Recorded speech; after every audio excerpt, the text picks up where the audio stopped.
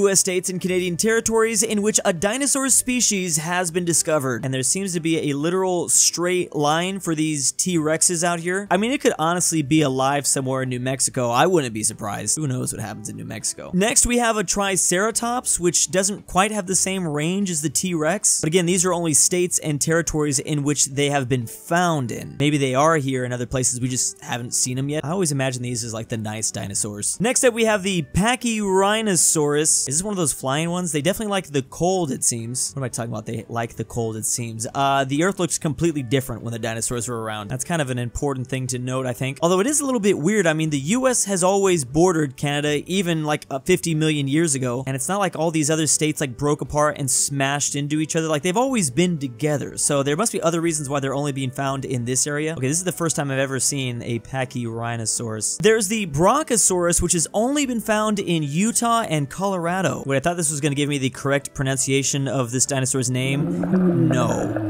Well, I guess it could be. That's just how you say their name in dinosaur. Oh man, these are everyone's favorite, yet they've only been found in 2 states. Look at this one that went to New Jersey and then straight up died. Been there before, man. My dude just couldn't hang over there. Average money spent on weddings in the US. Let's get the biggest one out of the way, $77,000. I was gonna make a joke that's as much as a house, but no, it is not in California. You need like $1 million for that in California. Meanwhile, in the state of Wyoming, which doesn't exist, it's only $9,000. This is insane because this map is going by the average. So these numbers aren't even at the highest peak. They're just on average putting all of the weddings together. I have a feeling like when it comes to California, like a lot of people are under $77,000. There's just like extremely wealthy weddings that people are like spending $1 million on. That's really pulling up that average. The East Coast isn't quite as bad as California, but it's definitely getting up there. Wow, why is New Jersey more than New York? Maybe upstate kind of pulls down Manhattan. Love the complete random outlier here with South Dakota. Does South Dakota just have like a lot of rich people going here to get married and they just leave afterwards? That would explain some stuff. I wonder if there's any correlation between some of the states that might have like bigger families. If you have a big family, you're gonna have to spend a lot on your wedding. Small family, you don't have to spend that much. I'm not really noticing that trend here though, to be honest. French expressions based on other nationalities. I'm trying to think of some ones that we have in English. It's all Greek to me when you don't understand anything. I can't remember anything else. So the French say a German quarrel, or basically a pointless discussion.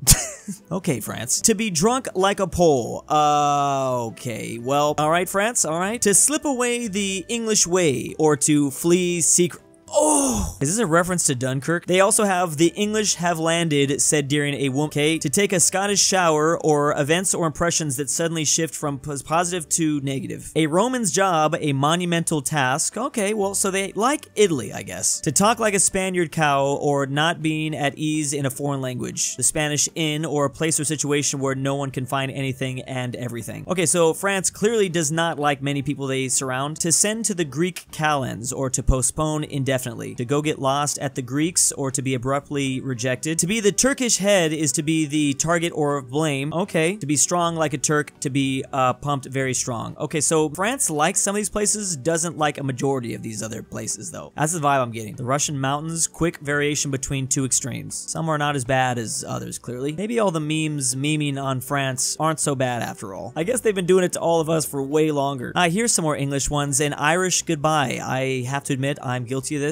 And then I've also heard of Go Dutch. City street network orientation of some of the most famous cities in the world. So obviously it seems the majority of some of these really famous cities like Chicago, Miami, and Minneapolis, they just have their streets going pretty much north, south, east, west. Seems like the most normal thing to do. Well, specifically a lot of the places that are doing that are from the US, and that's because our cities aren't that old. But interestingly, the older the city gets, the more wild it really becomes. For example, a place like Budapest, for instance, it just kind of doing whatever. Or a place like Kyiv. For some of these really old places, you know, they probably built their streets and their cities way before they had access to compasses or where north was. So you kind of just made the roads however you wanted. Same thing for Paris. Like, it's just kind of doing things. Like how Sydney, not that old, yet they still are not like perfectly going. Maybe because, oh, you know what, they are living in the land down under. That's probably why. So yeah, some of the most radical of them all, like Moscow, Istanbul, London, yeah, there tend to be some of the oldest. And then for some some reason there's Charlotte, North Carolina, and whatever they're doing over there. I've got a lot of questions. You know what? I gotta give them an A for creativity. At least it's not just a boring grid system. The world's largest cities by population, and completely unsurprisingly, most of the top 10 is dominated by China and India. Those are the two most populated countries on Earth. But this first list is talking about city proper, or based on their administrative boundaries. If you go by the definition of urban area, which ignores territorial boundaries and just looks at how big the city goes continuously, we then have Japan sitting at number 1, Jakarta, Indonesia at 2, Delhi, India 3, and a lot more diversity, at least in the top 10. New York doesn't even get in the top 10 though, they're in 11th. This is by just like eyeballing it, basically. Then finally, there's the final definition, or metropolitan area. This is just defined by official organizations for statistical purposes usually. Still, Tokyo, Japan is number 1, and Jakarta is still number 2, Delhi is still number 3.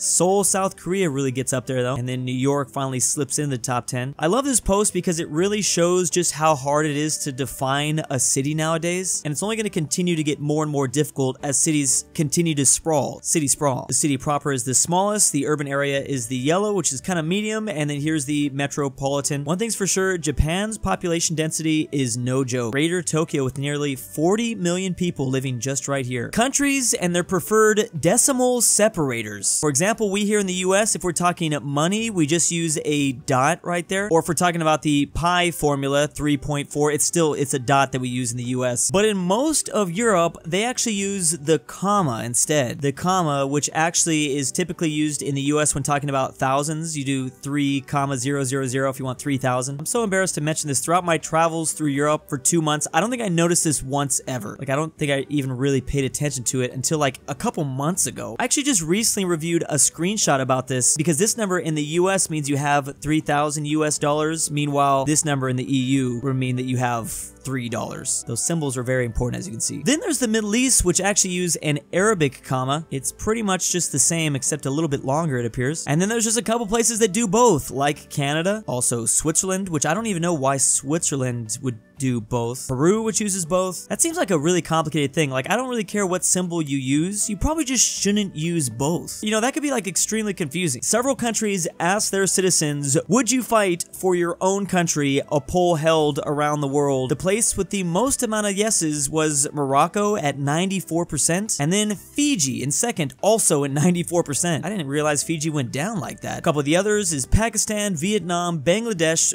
Where is India? Oh, India's up here, but not as high as Bangladesh and Pakistan. Then we have the other countries which are pretty high. You still have like half of your people saying yes. There's Mexico and Russia, Ukraine. There's China, Turkey, Finland, Philippines. And we're getting into some more worrying territory. Only 25 to 50% of your respondents saying they would fight for their country. The US is only at 44%. I mean, I guess if you have a lot of people, it doesn't matter because 25% of a lot of people is still a lot of people. Canada's at 30%, which is actually higher than I thought. They're trying to fight us, though, I'm thinking with that number. UK only at 27%. Meanwhile, there's the very bottom, anywhere between 0 and 25, Japan. Japan's been taught all about the horrors that, well, you know what, actually, Japan remembers the horrors. I don't know if they've been taught about it, but they know what they did in Asia. And there's the Netherlands, Germany, which has a that's so interesting that both Axis members end up really low on the list. And then there's Italy too. It's all three of them down here. I guess you could even consider Austria. This is probably one of those things that definitely changes depending on the year that's going on and the events that are taking place. It's because your country's really high or really low right now. Doesn't mean it can't drastically change in like a year. Probably all depends on the circumstances. Comparing the ranking of today's largest economies. So in the last 23 years, there hasn't been any movement at all from the US because we've just stayed at number 1. It's not all that interesting there. But the second place country, China, which started in 6th back in the year 2000, has really exploded. And the real big moment when they jumped up above everyone was right here between 2005 and 2010. And then since then, they've just stayed in that second place position. Japan was the former number 2 country back in the year 2000, and they've actually gone down a ranking. Wasn't that long ago, really, where Japan was supposed to be China. Everyone was worried in the US that Japan was going to pass us up. Also, because China exploded, that means that Germany went down one ranking as well. There's the French that can't even figure out what spot they want to be in because they went from 5th to 6th to back to 5th to back to 6th to now 7th place that they've been sitting in. I guess the UK has been doing like kind of a similar cycle, as you can see. Probably the most interesting on this map, though, is India, who started off in 13th place. And again, between the years of 2005 and 2010, 2010, they jumped 4 or 5 spots. Then after that, they jumped another 2 spots, and they jumped another spot and another spot. They're now in 5th place, and they're probably only going to keep on going. They have so much population. I guess I should say India goes up, but Brazil is pretty entertaining. They started in 10th place in the year 2000. They went down to 11.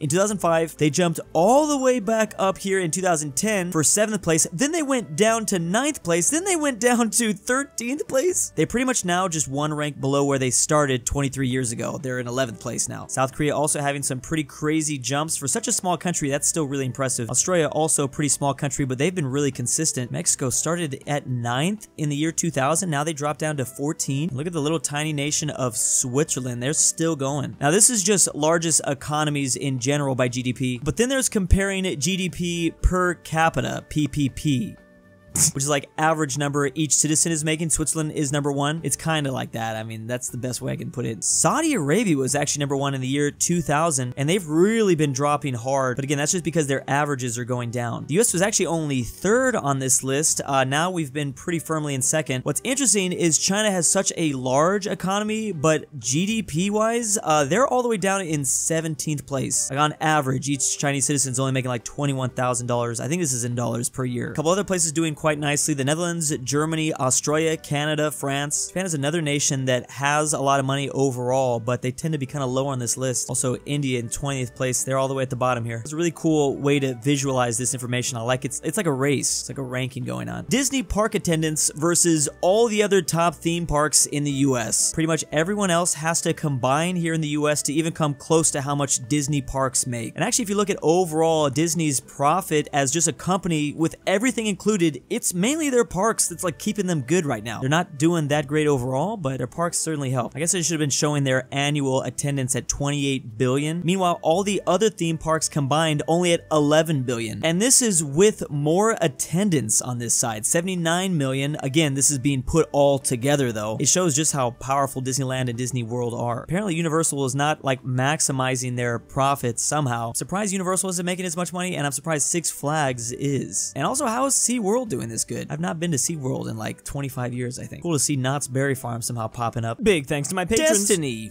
9,000. Drew needs to pay his taxes. Why am I doing this? JohnDenver, I'm the kidnapper. Jack Traven, the knowing friends, ransom. This channel is run by Caleb, Australia is real. I am not a paid actor. LuxembourgLover, Patrick RyeThePie, subscribe to TheGreatRalphy, DestineyF. Twickenhamster. Become a patron by checking the description down below.